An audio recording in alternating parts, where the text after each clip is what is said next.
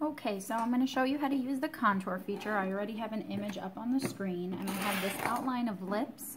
What we want to do is we want to invert it and make the inside of the lips one color, and then the outside of the lips will not have an outline anymore. So what we're going to do, it's really simple. We're going to select the object. So I brought my mouse over it and I hit that left click.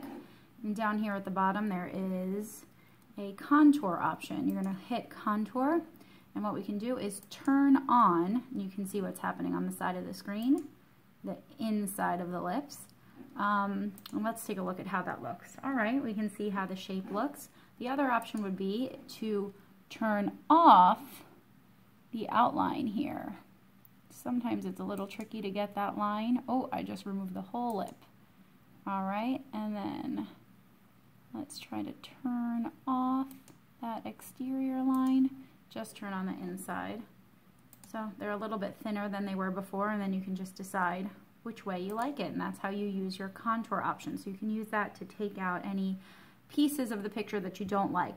Now it's only going to work on whole lines that are connected, so as you can see, we'll go back to the contour, it takes out the whole piece. So you're not going to be able to take out a piece of a line like this. For that, you're going to need your slice feature or something else. You're only going to be able to take out a whole block of anything that's connected.